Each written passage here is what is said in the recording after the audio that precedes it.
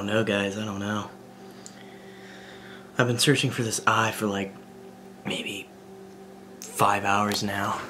I mean, look at that. It's 11:23. It's like nighttime now. I don't know. I can't find the eye. I've searched everywhere in this stupid house.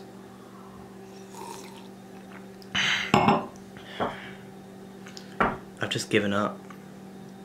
I'm gonna forever be stuck in this stupid apocalyptic event.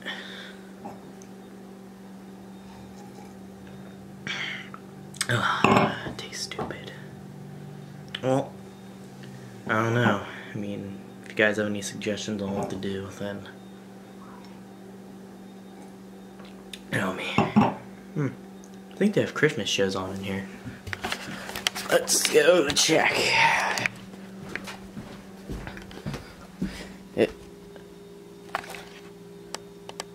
What the actual heck is this? I see you. Oh great. Oh great. Oh hey, we found the eyeball. No idea how we found it, but oh my god, it's so small.